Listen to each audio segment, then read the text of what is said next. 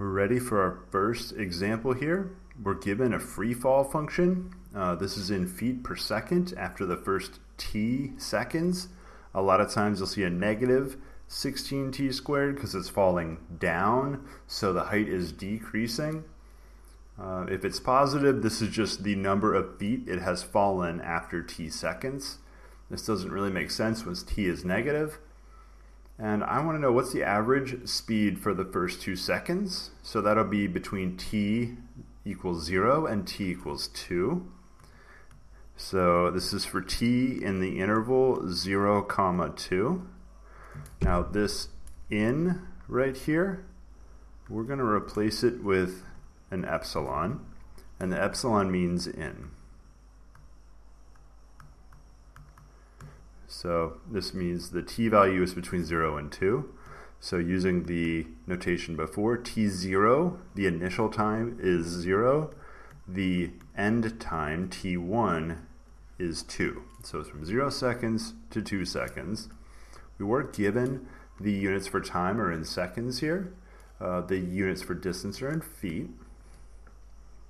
All right, we have our formula we're going to apply next. So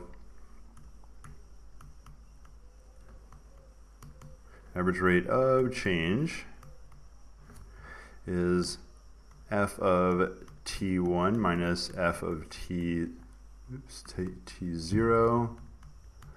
divided by t1 minus t0.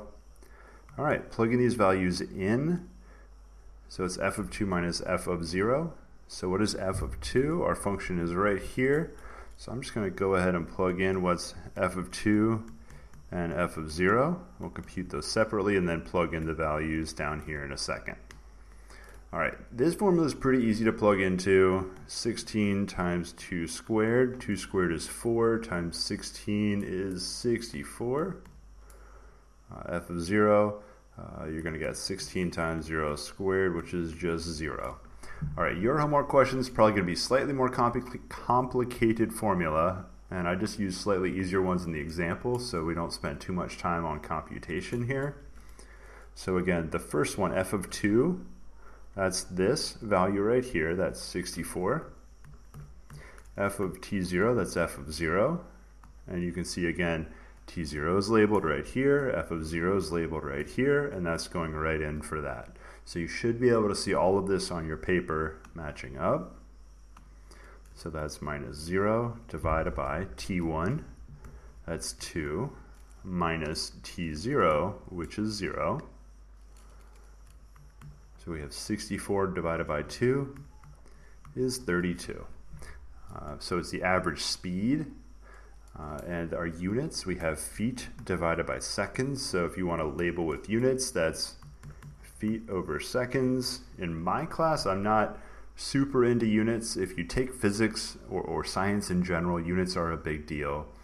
So it is, I will talk about units on occasion, but I generally won't give grades for units in a calculus in a math class, but it is good to be aware, especially if you're going on to science. So that was the average rate of speed. It's also known as the average rate of change. In this case, the rate of change of position.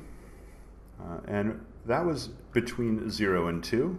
We're going to now do the same problem between 1 and 2.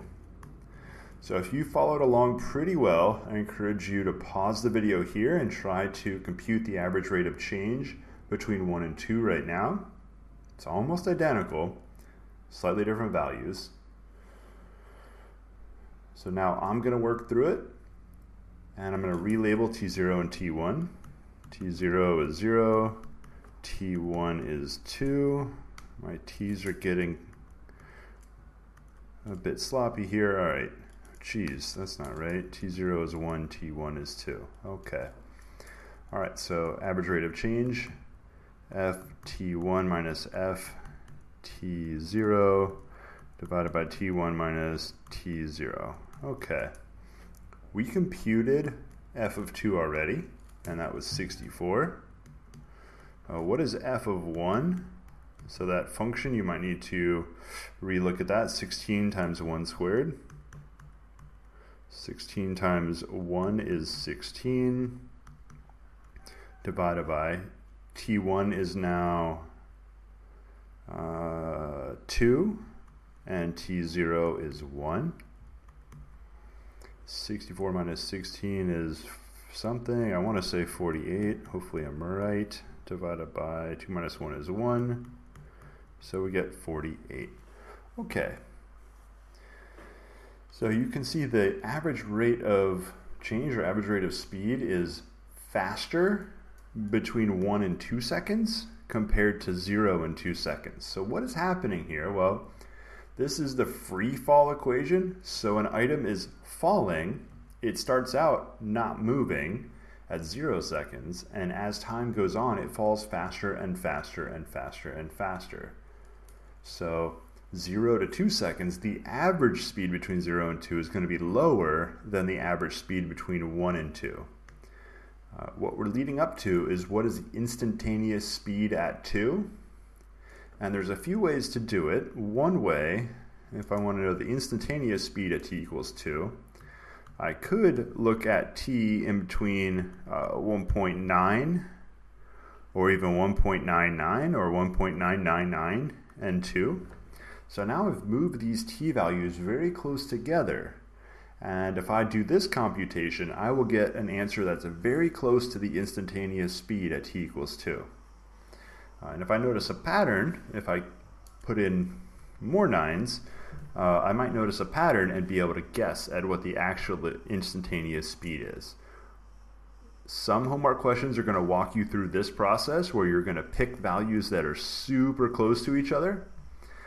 But what we're going to do next is actually compute the instantaneous speed using the difference quotient. So we'll get that in the next video.